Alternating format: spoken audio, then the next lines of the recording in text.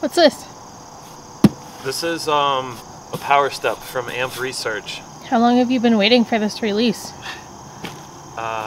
We started trying to figure out how to get these basically as soon as we got the van, because the step into the van is huge. Which was about 9 months ago? Probably.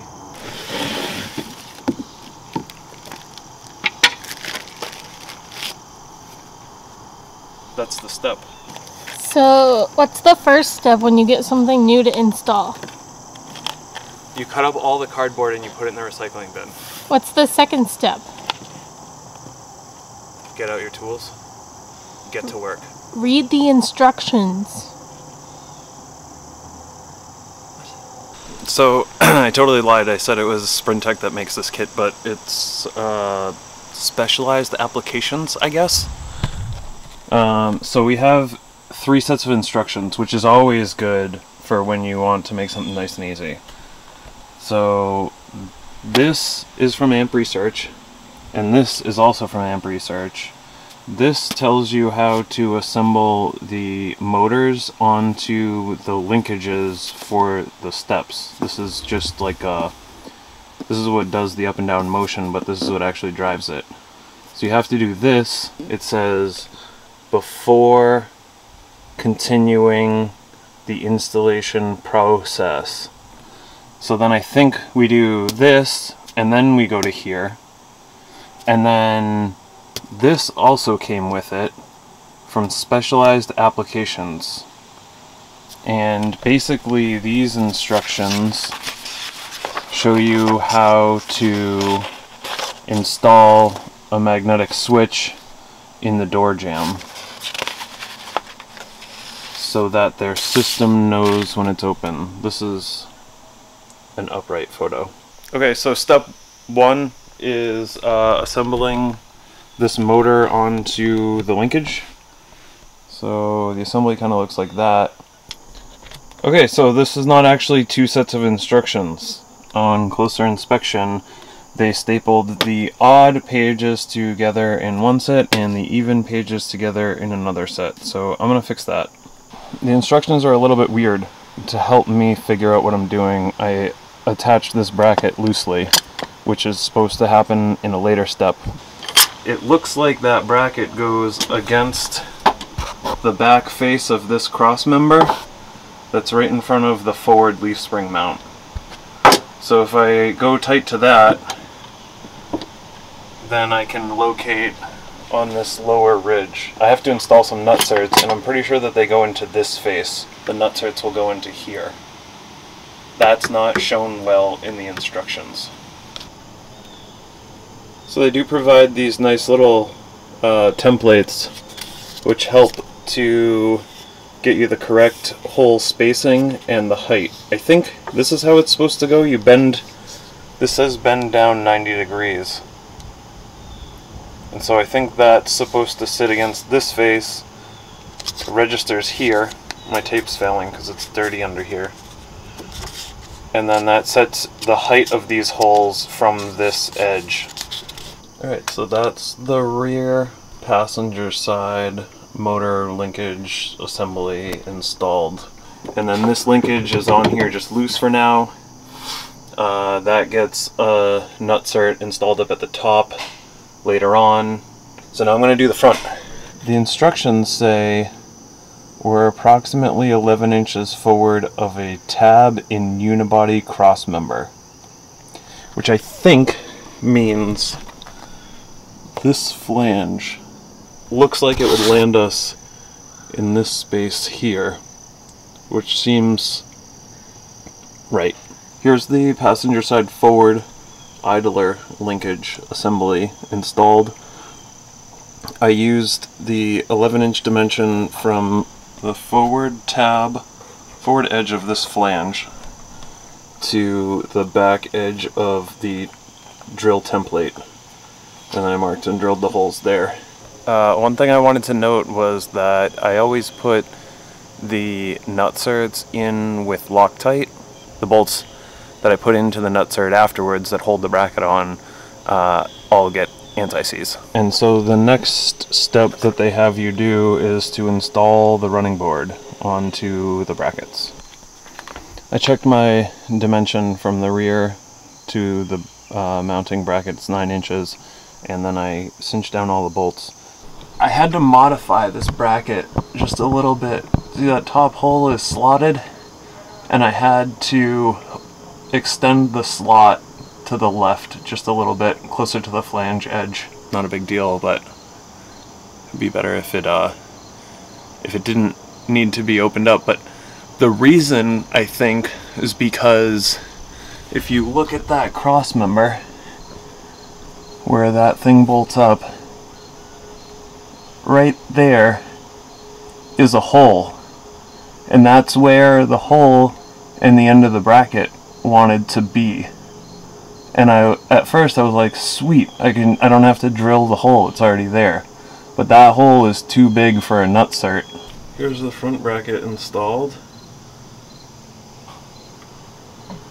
They give you a couple of washers to stack behind the bracket because it's hard to tell on camera right now, but there's the sheet metal that the bracket goes over is at 2 different levels, so you just stick washers up here to fill that gap. So installing the brackets on the driver's side is supposed to be the same. I got the front one, which is just the idler with no motor, bolted on up here. So the driver's side rear bracket is a little bit weird because there's this hard plastic tube right here. Basically, it just pokes up into that hole in the frame and it terminates right there. So all you gotta do is just pull this guy out.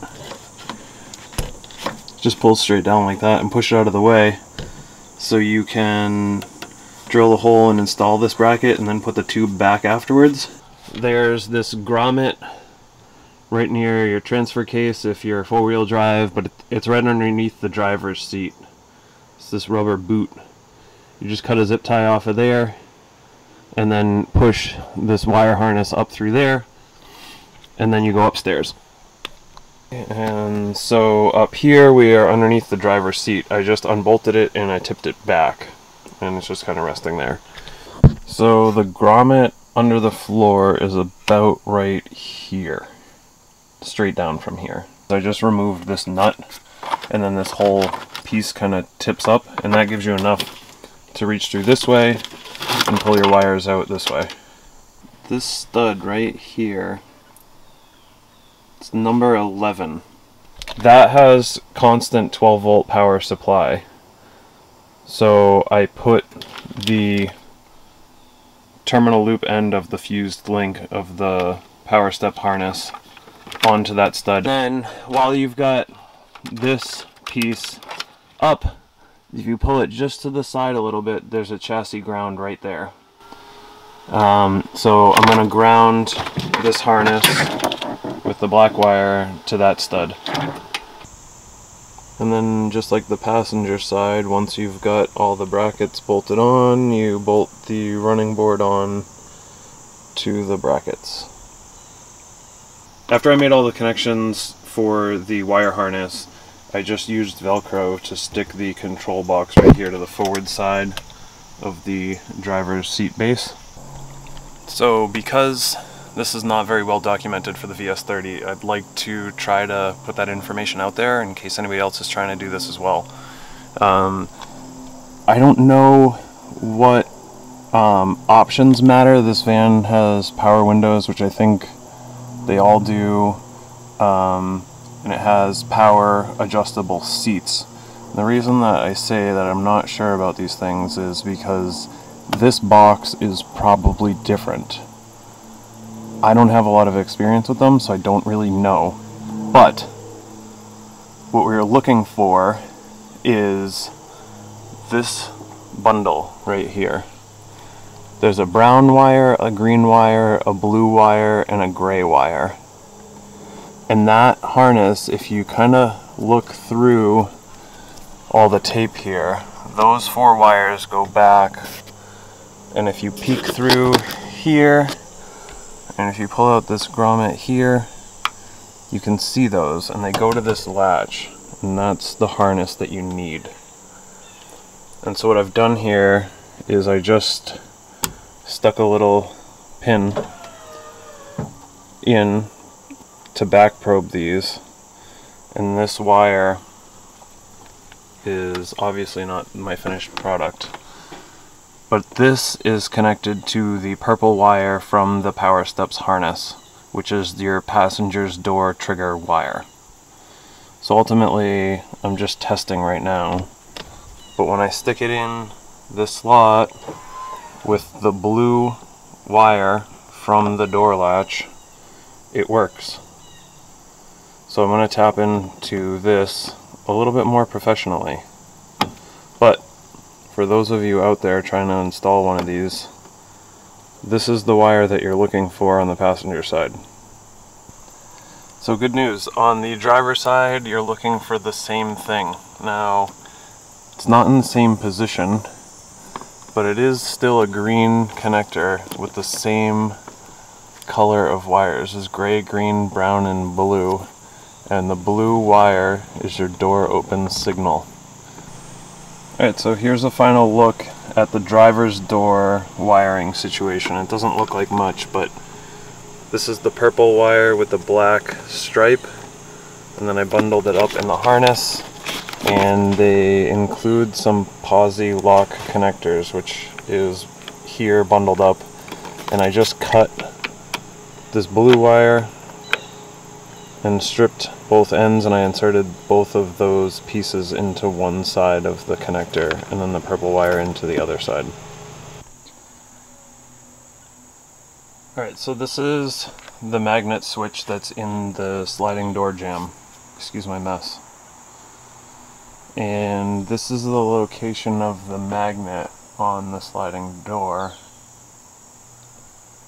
It's gotta be like flush to this plastic trim edge if you want it to work. I just tuck the wires in behind this gasket, and they come out this side, and they snake all the way down and around and into the auxiliary battery box / under the passenger seat compartment. There's a ground stud right there, so one of your wires from the magnet switch goes to that ground. The other connects to the purple wire from the power steps harness, and then the third leg of that connection has to come out, and it goes up.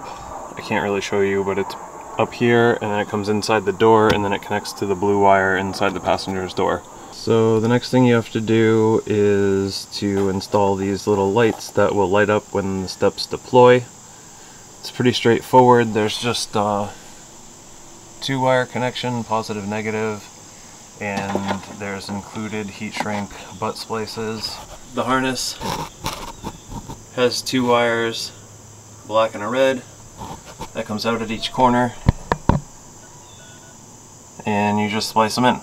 We put one right here, which is about in the middle of the walkway, because it's not really helpful if the light's way over here, because we're never stepping over there because our fridge is in the way. This is kind of the path that I used. It comes up here, and then it jumps over the exhaust heat shield and over the transfer case. There's a factory cable there that I zip tied to, which looks like I need one more zip tie on there. And then this is where we come out underneath the driver's seat, and after you get everything situated, just put another zip tie on there and cinch it down. Holds everything nice and nice.